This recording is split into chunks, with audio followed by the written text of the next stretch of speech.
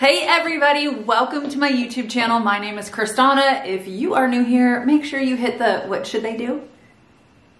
Hit the subscribe button? Can you say? Hit the subscribe button. And then what? Hit the bell? Hit the bell. Whose birthday is it today? My birthday. How old are you? 5. 5! So and I'm 5 right now. Yep, you're 5 right now.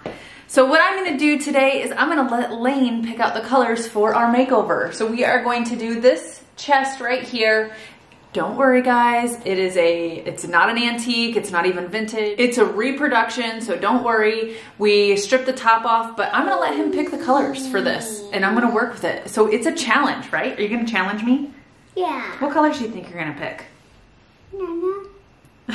All right, well, we're gonna do some blending and fun and make this boho and colorful. And happy birthday, Lane. Happy birthday.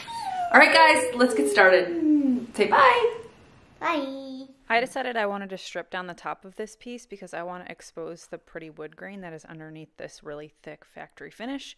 And so I am taking a chemical stripper and I am going to first apply that. It is a veneer, and so that is why I do a chemical stripper first, because I want to get as much of the finish off as possible. This looks so cool. This is like the most satisfying part. That, and then I take my plastic scraper that has a scoop and I am going to scrape the finish off, and this will get a lot of the finish off before I go in with the sander, and this will minimize the chances of me blowing through the veneer. And so if you are not comfortable with doing this or refinishing veneer, I always suggest doing a chemical stripper and then doing a sand afterwards. That's how I do it. You can figure out what's best for you, but that's what I have found has worked best. So again, I'm taking a chemical stripper, putting it on, letting it sit for 15 to 20 minutes. Then I'm going to scrape it off with my plastic scraper. Once that is done, I am going to neutralize this chemical stripper with mineral spirits. That's going to help neutralize it. It's going to stop the process of the stripper, and it's going to clean off any residue. And then I allow this to fully dry. It was pretty humid here, so I let it sit overnight so that the top of this was completely dry before I went in with a sander. And I'm going to sand the top of this. I started with a 120 grit and then I went to a 220 grit. I am not going to be staining this. I will put a polyacrylic over top of this just to use the natural wood. So I'm going to go in with a 220 grit to smooth everything out, so that way when I do put a poly over it, it's already a nice smooth finish. Before I paint this, I'm going to remove all the hardware. I'm going to clean it really well. I use a TSP base cleaner by Dixie Belle called White Lightning. And then I'm going to scuff sand this. This has a shiny finish on it, and so I'm not going to get crazy. I don't need a primer with the kind of paint I'm using, so I am going to scuff sand it. And people always ask me, what does scuff sand mean? And so I took a video of the drawer front so you could see what I was talking about. You can see right here, it's still glossy, but when you go over it with a high grit sandpaper, you're just scuffing that shine off. So you can see that the shine, it's more matte now. So that's what you're trying to do. You're not trying to get crazy and sand the whole finish off. You just want to do a scuff to where you get that shiny off. I get a lot of flack for painting furniture, and I wanted to show you how you can tell something's a reproduction. So this handle has a fake nail in it. A lot of old furniture, a lot of antique has nails in the hardware. Also, what you want to look at is you want to look for symmetry. If something is super symmetrical, that means it's a reproduction. Because if someone made it with their hands, there would not be this much symmetry. No human can make things perfect. So you see how both sides of that little thing are symmetrical, even the front, all the carvings, everything is super symmetrical. That tells me that a machine did it. A reproduction is basically that. It's a reproduction. A company with a machine makes things look like they were antiques. This is not something that's worth a bunch of money. Also, they used to use a bunch of different wood. This is all the same wood. That's cherry for the drawer slides, cherry on the inside. That's another telltale sign if the piece is made of all the same kind of wood. This has fake patina painted on it. That's not real. So a lot of companies, they make things look like they're older than they are. Also, this is the last part. If you can put all the drawers, I put a piece of tape on it. So if you're going to rewatch this, focus on the purple drawer. I can put that drawer in every single one of those slots. That is not something that you can do with handmade antique furniture. Okay. So again, that's symmetry, and that means that it is not a real antique. So now that I've told you that, we're going to go in and we're going to paint it. So I am using Dixie Belle's Mermaid Tail, and I'm going to put 2 coats of a base coat of this first. This video is going to show you how to really perfect your blending if you're a beginner, what you really need to do, and how you can really practice your skills, and what you need to be able to practice your skills. So you need to put a base coat down first. That will help so that when you do your blending, it doesn't go down to the wood finish. I do 2 coats of a base color, which will be Mermaid Tail for this, and you want to make sure it is completely dry before you go in. You need a mister bottle. You're going to want a rag or paper towel. You're going to want a brush. This is a clean, dry, neutral brush, and you're going to want a paintbrush for each color. You need to use colors that are very similar. So that was Pure Ocean, that's Mermaid Tail, and the other one's Peacock. It is the same color family. They're super close to each other. Even though you may want something more dramatic, if you're a beginner, you really need to start with stuff that is very close to each other. So I'm taking the Peacock, and I am going to outline this drawer that was painted in Mermaid Tail.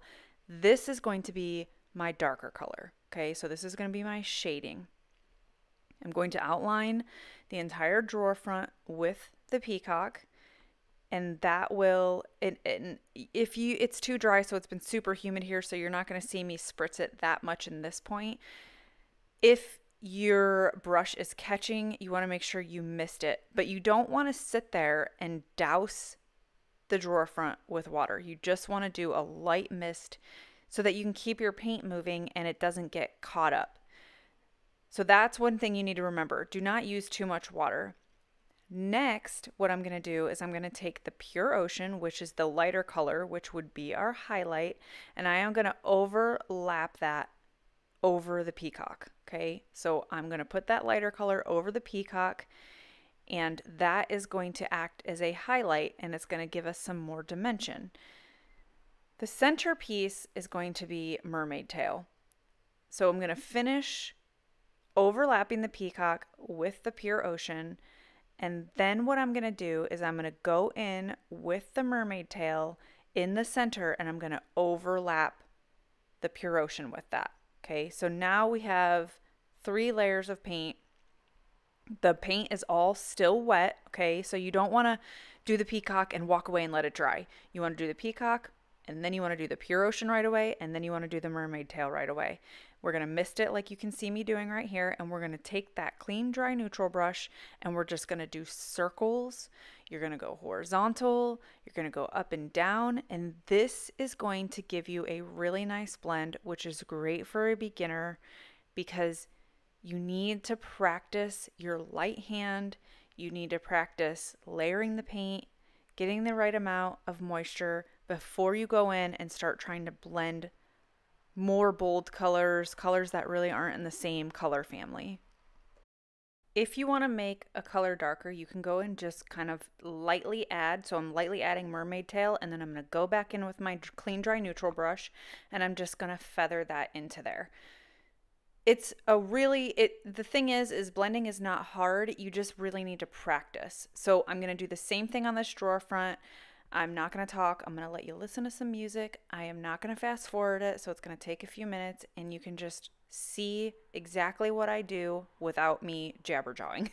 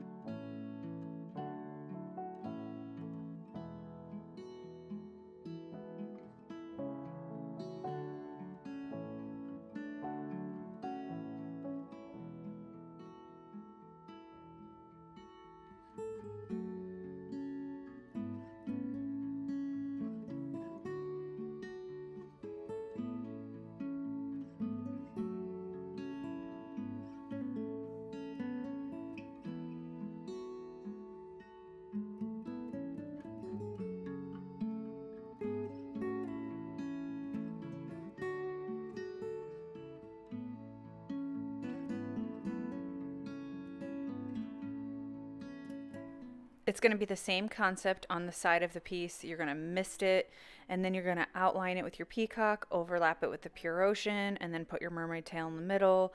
Do your circles, horizontal, vertical, same exact concept. You're going to want, the way that I'm placing this paint though, is that I'm trying to place the Peacock anywhere where I want a shaded area, and then obviously I'm going to overlap the Pure Ocean over that, and then the center is going to be our mermaid tail to keep with the theme of the front of it. So same exact concept, and then also I pull all the drawers out and I'm going to do the same thing on the frame, and I'll show you that as well. So just sit back and watch, and just remember the things that I told you. It's the same exact thing on the front, the side, the frame. It's the same.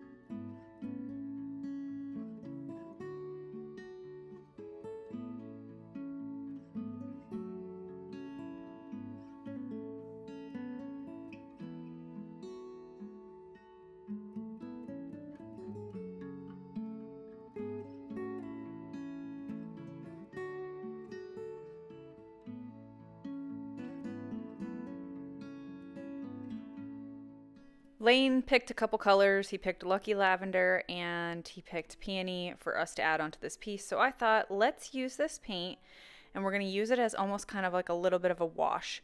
So I'm taking the Lucky Lavender and I'm going to put it in the recessed areas on the front of the drawers, and this is going to kind of give it a little bit more of a colorful look. So I'm just using cheap chip brushes for this. You don't need anything crazy or fancy. There is a few little carvings and details on this piece, so that's what we're going to be doing with it. You're going to take the Lucky Lavender, try to get it in all the cracks and crevices. Take your mister bottle, mist it, and pull it back with your rag. This is a shop towel that I'm working with, but you can use a microfiber cloth, whatever works for you, and you're going to just lightly pull it back, mist it a little bit, pull it back. Kind of like if you were waxing or glazing, I'm using the paint in the same exact way, except we just want it to be in all of the carvings.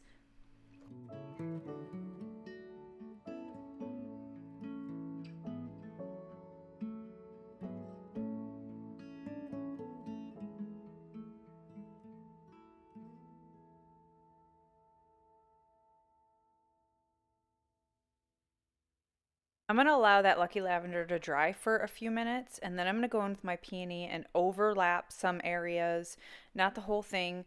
So we're going to add a little bit of dimension. There's going to be some Lucky Lavender, there's going to be some Lucky Lavender and Peony mix, there's going to be some Peony, and I'm just going to kind of dab it in certain areas. And this is just going to add even more dimension to that color that we're doing. And we're going to wipe that back the same exact way that we wiped back the Lucky Lavender.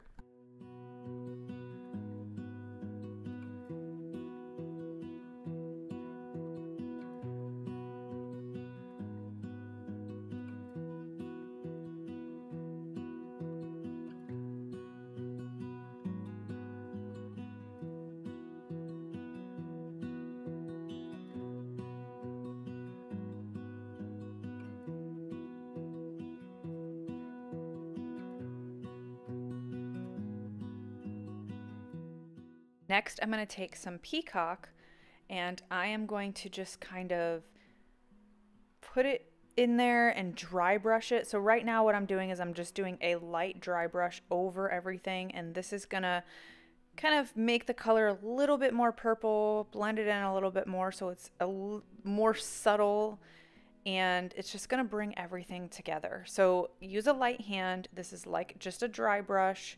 It's not anything crazy, and it's just going to bring everything together.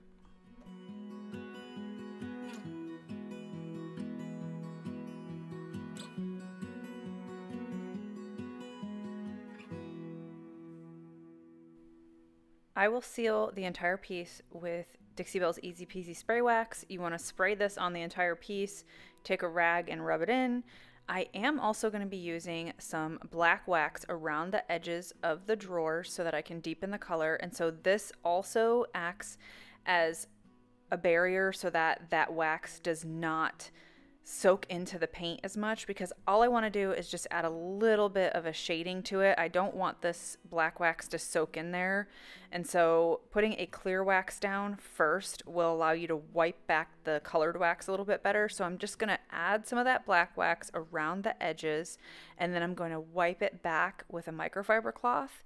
And you can, if it's too dark, you can take that Easy Peasy Spray Wax and you can do a light spritz. So what you'll see me do is I'm going to do, after I wipe this back, I'm going to do a light spritz in the center just to remove any of that dark wax so that it stays bright, and that will help to lighten up that wax again as well. So I just wanted this to be a little bit darker on the edges.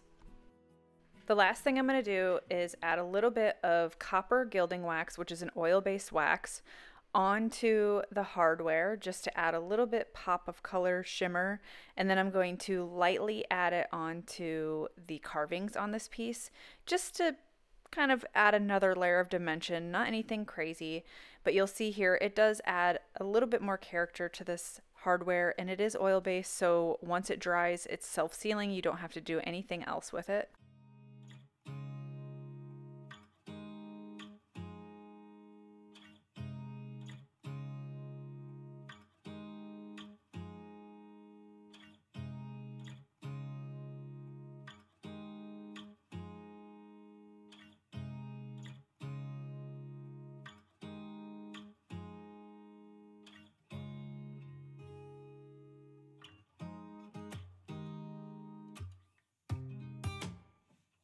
Okay, I lied. One more thing.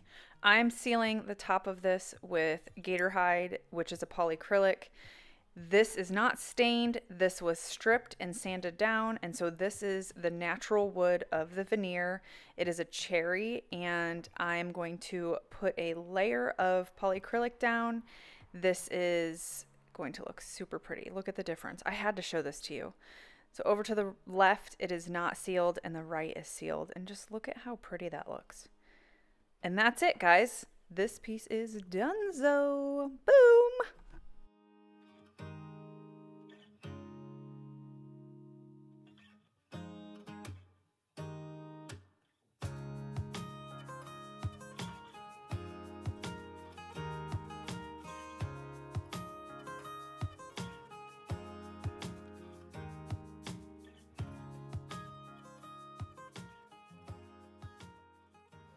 Okay everybody, this video is done. This piece is done. Yesterday was my son's birthday. Tomorrow is my daughter's birthday. They're exactly 4 years apart. So I hope you enjoyed this video. He did pick some of the colors. We went with some blues and some purple and some, you know, pink, and it worked out, I think. It looks really cute. So if you are not subscribed, make sure you hit the subscribe button. Make sure you hit the bell. You'll get all the latest videos. Everything I use will be in the description below. Thank you guys so much for watching. I will have an amazing weekend, and I will see you guys next week. Happy creating, and I'll see you later. Bye-bye. Hey, darling, can I tell you what's been on my mind? Sick and tired of the 9 to 5 in the city life. Hey, darling, we could get out of town, see the beautiful world around, wanna see it now. Pack our bags and get in that car, leave a little note and we'll drive real far. Let's get out, we can leave this city. Let's drive to the open air. Yeah, the countryside is so pretty.